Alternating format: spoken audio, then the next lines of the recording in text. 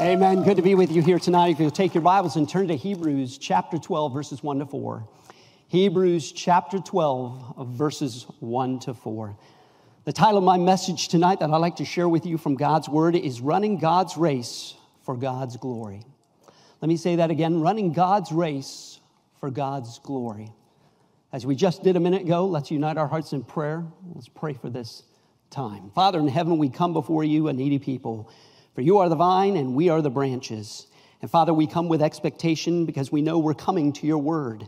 And just like you fed the Israelites in the wilderness through your manna, so Father, we come hungry, with hungry souls to be fed from your word. Father, we ask that you would do your work by your Spirit, that you would illuminate our hearts to receive your word, knowing that your word does not return to you void, but accomplishes your purpose.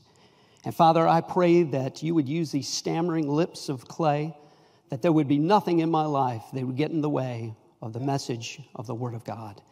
Father, we pray for anybody here that does not know you as Savior. And Father, may tonight be the night of salvation for them. We pray for a heavy heart that is out there tonight that is struggling in life's decisions and circumstances. Father, I pray that you would take those things and obliterate them because you are the great God. And so, Father, we come and we thank you and we praise you. We ask your blessing upon this time. In Jesus' name we pray. Amen. Well, it truly is a privilege to be with you here tonight. And I just covet your prayers. Tomorrow I'm going to be flying out to sunny Nebraska. And it's actually the church of one of the students that came through here at Grace, and they're having a youth conference there. And so I'm going to go and take a few days and preach out there Friday, Saturday, and Sunday. And it's going to be a wonderful time. Stephen Chevron, some of you may remember him. He had an older brother, Mike Chevron, and the Chevrons were here at Grace for a while. And so I'm looking forward to flying southwest. I say looking forward, I just want to get there. And so pray for me as I go up there. But I can tell you, as a youth minister, that is one of the joys of ministry, is getting a little older and seeing some of these young men and women that have grown up in the church, and whether they're far from us or serving in the church right here with us, what a joy it is to see them serve. And so I thank the Lord for that. Please pray that God would use and encourage hearts through the preaching and teaching of his word. And, you know, I think about that encouragement. And my son, he's out at the wilds. You pray for us as Finleys. We are adjusting to having 5 instead of 6 in our home. And Jeremiah, he's out there cooking. He's getting burns and all kinds of grease on him. And he's doing well, but he calls us nightly, and he tells us about his day and how tired he is. And I'm like, yeah, the wilds is going to get it out of you. And you're going to be tired no matter what camp, no matter what you're doing. Camp is just a tiring thing. But yesterday, he was talking to us on the phone, and someone came by and said, Jeremiah Finley? And he said, yeah. And he says, hey, I just want to introduce myself. My name is Tim Block. And Tim Block was there and went by and saw my son and was able to encourage him, shake his hand, say, hey, I'm proud of you. And I don't think Tim knew it, but we were on the phone, my wife and I, and our hearts were just so rejoicing. You know, to be encouraged by mom and dad is one thing. To be encouraged by someone else is completely different. And so we were just so thankful for what God is doing in the hearts and lives of people. Well, I am going to ask you to do this, but if you'll just take a moment and please stand with me for the reading of God's Word. Don't worry, you'll sit in just a moment, but please stand for the Word of God as we read it and as you follow along. Hebrews chapter 12, verses 1 to 4. Wherefore, seeing we are also encompassed about with so great a cloud of witness, let us lay aside every weight and sin which doth so easily beset us, and let us run with patience the race that is set before us. Looking unto Jesus, the author and finisher of our faith, who for the joy that was set before him endured the cross, despising the shame, and is set down at the right hand of the throne of God. For consider him that endured such contradiction of sinners against himself, lest ye be wearied and faint in your mind. Ye have not yet resisted unto blood, striving against sin. You may be seated. May the Lord add his richest blessing to the reading of his word. What an incredible passage. What an incredible book. But before we jump into Hebrews chapter 12, let me just give you a few preliminary thoughts. And the first being the author of this book. You know, when we look at other books, we see right off from the beginning in the salutation that usually the human author mentions their name. And this is the debate of many scholars as they think about who possibly could have written the book of Hebrews. And there's many suggestions out there. Paul, Apollos, Luke, and even Peter. And these are some of the suggestions from maybe the authors that have penned the book of Hebrews. But God, in his infinite grace and sovereignty, for whatever reason, does not allow us to know the human author of this book. But it says in Hebrews chapter 1, verse 1, God, who at sundry times in diverse manners spake in times past unto the fathers by the prophets. And so, yes, there are those that believe, and they have their camps of who they believe that has written this. But you know, it suffices us to know that God veiled that human author and wants us to focus on the message being directly delivered to us from God. And we can have confidence in that message. And this was going to be a message that was needed, because not only do we see the author, but we see the audience. Primarily, the book of Hebrews was written to a Jewish audience who had become believers, and they were now facing intense persecution.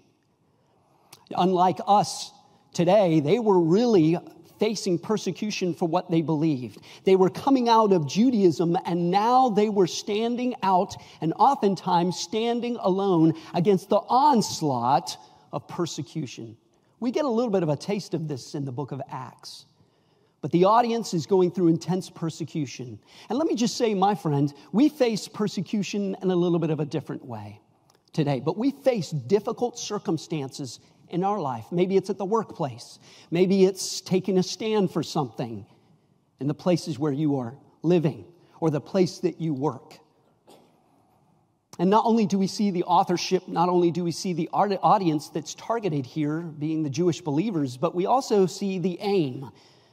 The aim of this book, and the author reminds that God's goal for the audience is to show that Jesus is better. I like the saying, you probably heard it, never let it rest till the good get better and the better get best. And the author, his aim is to show the the Christian believers who are Jewish, is they are struggling to stand up for the Lord, and he wants to encourage them and remind them that Jesus is better. You know what? Let's say that together. Jesus is better. And he begins to do this in kind of almost like an attorney would. He's showing Jesus is better than Moses. Jesus is better than the law. Jesus is better than any ritual circumcision. Jesus is better than angels. And he's getting them to think in that line that Jesus is the best. And so the author is God. The audience are struggling believers. And the aim is to point them clearly that Jesus is better. But as we come to Hebrews chapter 12, we can see the very clear analogy of a race. And by the way, it was not just a race that they were running. And Paul used a lot of athletic metaphors and analogies. And here he's using one about a race that each and every one of us must run. Now, when you were younger, you probably remembered in elementary school running that 100-meter dash. Probably at the end of the year when a track and field day came around, and everybody was seeing who's the fastest in the class. And you would run that 100 meters and hopefully win a ribbon for first, second, or third, or maybe you were like me, fifth or something. But you would run that race, and you would try to be the fastest you can be. And you know, as you got a little older, well, those lengths increase. You now have 5Ks, 10Ks, marathons, 26.4 miles. But have you heard of these things called ultra marathons? These things are incredible. 152 miles. They're colorfully named the Spartathlon in Greece, which is about 152 miles. They also have one in Peru called the Jungle Ultra, where the danger is not only a 100% humidity, but the wild animals you may encounter while running. Then they also have, finally, the Badwater Ultra Marathon in Death Valley. I don't know, but that scares me right from the beginning. Not only the length of the race, but you're running in Death Valley. 135 miles of some of the most rugged terrain and the hottest temperatures. Very hostile to the runner. But no matter the distance, whether it's a sprint or the ultra marathon, there are really an opportunity for you and I to run the race for God's glory. And why? Because I don't know if you heard it, but when you got saved, when you received Jesus Christ as your Savior, my friend, that gun went off. And you are now running that race for God's glory. And let me just remind you that the first step you ever took was justification. That's where God declared you righteousness, not because of your good works, but because of what Jesus Christ had done for you on Calvary. Jesus paid it all to him I owe. Sin had left a crimson stain. He washed it white as snow. We don't fight for victory. We fight from victory. And it's all because of Jesus Christ. The only thing we bring is our sin to salvation. And that's what makes it so wonderful and so glorious. But now as we start that race, we understand, like a Christian did as he was running that race in Pilgrim's Progress, that we are challenged on our faith. We are challenged by issues. And really what we come to understand is we are sanctified. We are set apart for God's honor and glory. I like putting this in the minds and hearts of my children as we sit down for dinner each night or as many times as we can, and we say that verse in 1 Corinthians 10:31. Whether therefore you eat or drink or whatsoever you do, do all to the glory of God. That's eating and drinking. I got to make sure I surely am running for his honor and glory. But you and I, once we get saved, we are set apart for his honor and his glory. And then as we're set apart and running that race, and I'm not talking about perfection, please don't get me wrong. I'm talking about a mindset. I'm talking about a lifestyle. Because we do all want to hear those words. Well done, thou good and faithful servant. Enter into joy today. What we don't want to hear is, depart from me, you workers of iniquity, for I have never known you. But didn't we do great things in your name? Didn't we cast out demons? Didn't we do that? Depart from me, you workers of iniquity, for I have never known you. So as we look at this race that we are to run, man, that makes a lot of noise when I drink that. As we look at the first point of this, let me just remind you, running God's race by remembering God's faithfulness. That's the first clear point. Running God's race by remembering God's faithfulness. A preparation for race by being encouraged. I was at River Valley Ranch one time running a race, and it was getting towards the end. My father-in-law had long been against me, long flown past me, John Cool, and I was running the race, and I was dragging. And we were getting towards the end, and there's all these people sitting on the side, and they're like... And so I'm running. I'm like, hey, can I get some encouragement? Hey, can you... It's almost over. Can you say something to me? And they were like, yeah, way to go. You look awful, and they were trying to encourage me. And I'm thinking to myself, it's almost over. I think I can. It's almost over. And as I kept on going and plodding along, the intense persecution that these believers were under, it starts off in verse 1, wherefore. Wherefore, and what is the author intent to do? He's intending, as they take that next step forward, to look back and to consider those that have gone on before them. Hebrews 11 is called the Hall of Faith. It gives some of the greatest examples of faith. It gives a great definition of faith in Hebrews 11:1. Let me just remind you. Now, faith is the substance of things hoped for, the evidence of things not seen. For by it the elders obtained a good report. Verse 3, through faith we understand that the world was framed by the word of God, so that things that which were seen were not made of the things which do appear. And then we have three tremendous examples. First of all, we see Abel. Abel was a man who he worshiped by faith. We know that there were two in the beginning that were told to bring an offering. One was Cain and one was Abel. The older brother brought an offering of his hands. And then Abel brought the offering that God had prescribed, that sacrifice. And really, that's what Hebrews does. You know, Romans goes from law to grace. Hebrews goes from shadow to substance. And just as Abel offered that blood sacrifice to atone, to cover that sin, there was one that was coming that was much greater, and that name was Jesus, the sinless one that would hang on the cross and die and say, "It is finished." And the sin was finished, done. It's a beautiful picture. Abel worshiped by faith. But then you have Enoch. He walked by faith. Enoch walked by faith. In verse 5, it says, by faith, Enoch was translated that he should not see death. 1 minute here, the next minute not. And because God had translated him, for before his translation, he had the testimony, and listen to this, that he pleased God. You ever thought about that? When you're walking with God, you can't be walking in the opposite direction. You got to be walking in the same direction. So, of course, Enoch is going to please God. Such a small little portion of Scripture is dedicated to Enoch, but what an incredible testimony for God. Enoch walked by faith. And then we have this beautiful verse in verse 6, but without faith it is impossible to please him, for he that cometh to God must believe that he is, and that he's a rewarder of them that diligently seek him. As in my devotions, I was just being reminded the other day in Matthew 6:33, seek ye first the kingdom of God and his righteousness, and all these things shall be added unto you. What, the riches of the world? No. Love, joy, peace, patience, kindness, goodness, faithfulness, gentleness, and self-control. The things that you'll never be able to buy with money. The things that only can be given to you by God and will never be able to manufacture in a test tube. Because that's in the realm of God. And then finally, you have Noah who worked by faith. You have one that worships, one that walks, and one that works by faith as he slowly built that ark.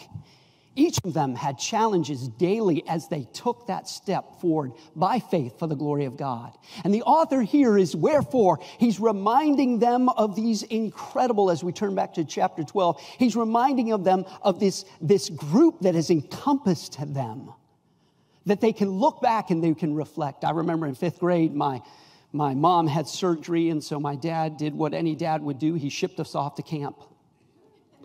And it was in Canton, Ohio. And before we went to Jack Lambert football camp, which, you know, Jack Lambert was a part of the Iron Curtain, the Pittsburgh Steelers Iron Curtain. They were a dominating defense. But before we went to the camp, my dad took us to Canton, the Football Hall of Fame.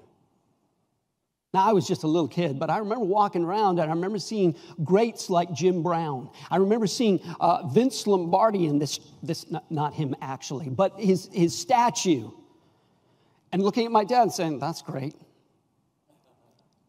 These individuals established their greatness on the football field. But the author is saying, look to those that have established themselves in faith to God. And by the way, I can't really give them credit because it was God working in them and God working in you and me. Because we are faithless, he is faithful. And let me emphasize the full. Because that's where God is. We tend to be spiritually self-inflicting ourselves all the time. But when we think about this great cloud of witness, Jesus reminds us that this is not easy believism. Matthew 6:24 says, then Jesus said to his disciples, if any man come after me, let him deny himself, take up his cross, and follow me. It's not a matter of if you're going to face trials and temptation. It's when. And these believers that the book of Hebrews was aimed towards, they were going through difficult times. But it makes me ask this question of you and me. What kind of faith do we have? James clearly in chapter 2, verses 14, 15, 16, all the way to 19, clearly talks about 3 different types of faith. There's dead faith. I don't believe at all. That's a dead faith. There's demon faith. You know, you look at the interaction between the demons and Jesus, and oftentimes the demons testify to who Jesus was. You are the Christ, the Son of the living God. They gave great testimonies, the demons did, with fear and trembling. But they hated Jesus and were against him. That's demon faith. That's listening and hearing and then walking away. That's demon faith. But then the last one is dynamic faith, which we just talked about and just saw very evidenced by 3 individuals and more through the book through chapter 11.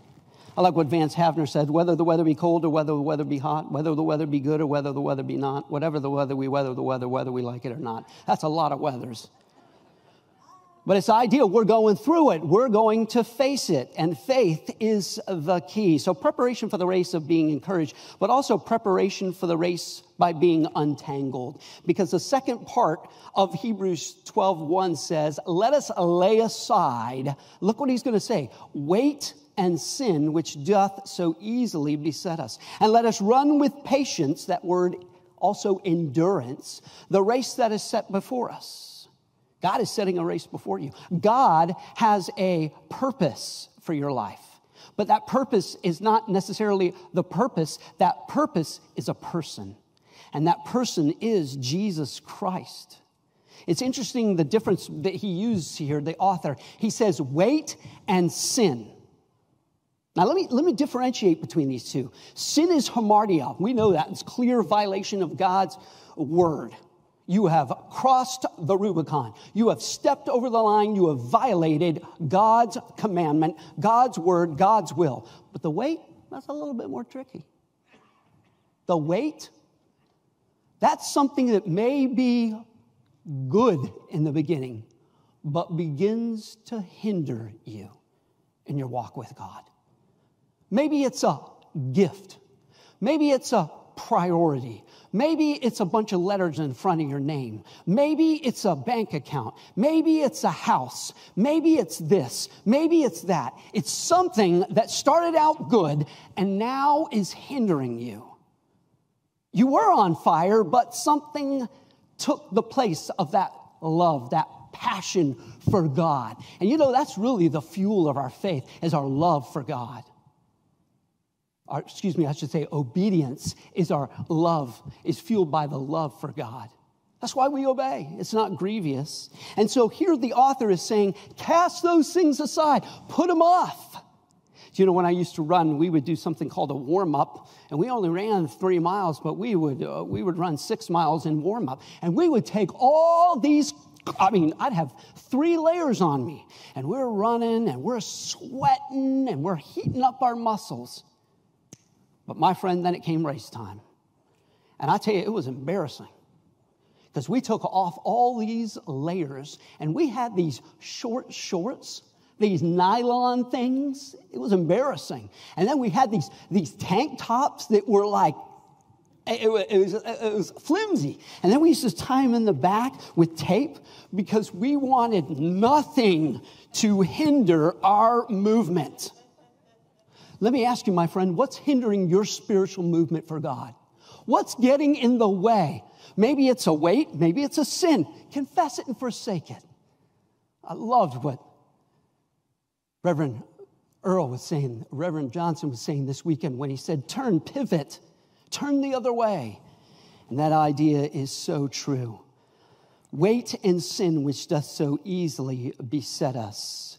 1 Corinthians 9:24, know ye not that we which run in a race run all, but one receiveth a prize, so run that you may obtain. Remember, we are not to run a purpose-driven life, but a person-driven life, because we're following after Christ. And where he leads, we will follow. Towards the end of verse 12, there's the word race. It's actually a Greek word, and here's what it means in English: agony. The flesh says stop, but the spirit cries never. I'm going to keep on going. I'm going to go. And you find in this world so many people deconstructing. And I'm walking on. They went out from us because they were not of us. Continue in the things that thou hast learned. But I'm strong enough. I don't need to go to church. I don't need the fellowship. Oh, my friend, you're the target. Satan is just loving you. Yeah, I got you. Stay home. Yeah, you don't need that fellowship. What are you doing? Don't rob other people of the fellowship that you have. It's glorious. And so that word race is agony, and we're going to have struggles just like they had struggles. So we recognize running God's race by remembering God's faithfulness, but also we see running God's race with a riveted focus on Christ. Hebrews 2 goes on, 12:2, and says in that verse, looking unto Jesus. I love this. This is my favorite part. Looking unto Jesus, the author and finisher of our faith, who for the joy that was set before him endured the cross, despising the shame, and is set down at the right hand of the throne of God. Remember, if your faith fizzles remember, if your faith fizzles before the finish, it was flawed from the first. I got the other one out, but that was kind of hard. All right? You know what? As you're a Christian, you're going to take a lot. You're going to have betrayal. You're going to have some people. You know, I really struggle with people to say, you know, those churches are filled with hypocrites. Of course it is. It's what the church should be filled with. It's like going to a workout club and there are overweight people there. I applaud them. That's where they need to be. Even the disciples didn't go to Jesus. Jesus, I can't follow you anymore. Judas, I can't follow you because of Judas. We need to put the excuses aside and look unto Jesus. There's plenty of distractions around us. There's plenty of things that are around us. But as we recognize, as we focus on Jesus during the race, first of all, he's the focus of our faith. We can't get our eyes on many other things. We need to focus. Stop comparing other things in the world. He is our focus. That's a riveted gaze. But then also, he is the founder of our faith. The word is used to describe Christ as the prince or ruler, and other passages refers to Christ as the author or the founder. He is the core. He is the center. And my friend, if you put anything in that middle, you're doomed. I know. I went to public high school. Man, I tell you what, I understood why people did what they did. That's a sinner. I'm saved. I understood why they did what they did. And then I went to Christian college, and I sat there, and I'm looking around. I'm like, what are these people doing? And it was very hard because I started getting my eyes on people, and they failed me. And I started getting my eyes on teachers, and they failed me. I started getting my eyes on people, and they'll fail you. But Jesus never fails. All to him I owe. Jesus never fails. Keep your eyes on him. He's the founder, and he deserves that focus. But also, he's the finisher of our faith. And I'll tell you why. Because it says at the end of verse 2 that he is set down at the right hand of the throne of God. Do you know why that's significant? You know, in the tabernacle, they never had any seats. The priests were always ministering. They're always sacrificing. They're always sprinkling. They're always atoning. That's what they do. They're priests. They never sat down. But because the sacrifice would never be over. It was never over. But hapax, that word once Jesus offered and sacrificed and atoned for our sin. And now it's finished. Our salvation is secure, and he's sitting down. That's a boss move. He's sitting down. He's the finisher of our faith. He's the founder of our faith, and he's the focus of our faith. Running God's race, remembering God's faithfulness, running God's race with riveted focus on Christ, and then running God's race with reckoned footsteps for Christ. For consider him that endures such contradiction. Consider him that endures such contradiction of sinners against himself, lest you be wearied and faint in your mind. You know what? When you were growing up and you're going through a difficult day, didn't your parent try to encourage you? Yeah, when I had to go to school, I had to walk uphill 3 miles in the rain, no shoes, up an icy hill. And they're trying to encourage you by the things that they went through. And that's kind of what the author is doing here. The author is saying, consider. Whenever you face difficulty, whenever you're challenged, consider what Christ went through. And you are sinful, but he was sinless. And yet the Bible says that he uttered not a word, but he took it. And why did he take it? For you and for me. That should well up within our lives such a compassion and a desire to obey him no matter what. And not obey what the pundits are saying, not obey. I just love Rahab. Joshua chapter 2 of their Sunday school, love Rahab. Race, place, it didn't matter. She just had an unwavering faith. And you think about Rahab, she took that cord, that thread, and she hung it out by faith of her room. And that was a symbol to remind that when Joshua and the enemies and Israel came in, that everyone that was in that house where that cord of that scarlet thread was hanging out was saved. In running God's race with reckoned footsteps for Christ, reckon what he has done. That yes, it is difficult, and yes, we go through difficult times, but it's nothing compared to what Jesus went through. And you know what, my friend, when we are having our pity parties, I've had them. I've sent out invites.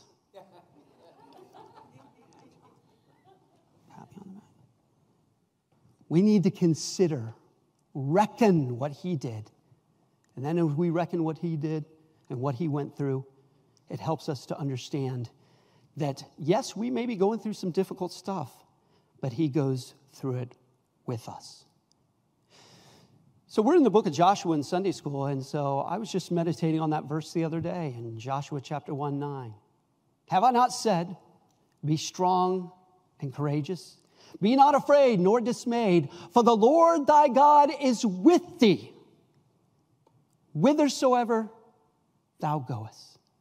And I want to remind you that if you are going to run this race for God's glory, then he's going to have to be all the things that we've talked about tonight. As you think about considering the past and those that have gone before you, focusing on him and taking that next step for God. You know, let me just show you this visually.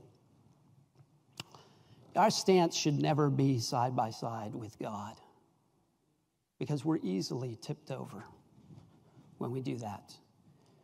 We're not to be side by side with Christ, because then when the difficulty and the circumstances, we're still trusting in ourselves. Here's how we should stand. Christ should always be first. And as he is first, we're able to dip behind that shield of faith, and we're able to endure whatever comes our way, not because of us. We're not that great. I'm not that great. Okay? But Christ is great, and he's able to help us weather whatever we go through. Let's pray. Father in heaven, I thank you for this wonderful night. I thank you for the word, and I ask that you will bless the message here today. Maybe there's someone that's sitting out there and they don't have dynamic faith. They have dead or demon faith, but they need dynamic faith. And they will simply say, Father God, be merciful to me, a sinner, and save me for Christ's sake. My friend, I'm not going to beg you. I'm not going to sit up here and plead. I'm not going to do that. Spirit of God's going to touch your heart and draw you unto himself. You know what you're talking about. You've been eating the cotton candy of this world. You've been squeezing that dry sand through your hand, and it just constantly eludes you. It slips through. And what you need Christ. Oh, my friend, would you repent of your sin and receive Jesus as your Savior? And Father, for those that are sitting out there with heavy hearts, Father, I pray that you would meet the need of their heart. Maybe their focus has been on other people. Maybe their focus has been on the news.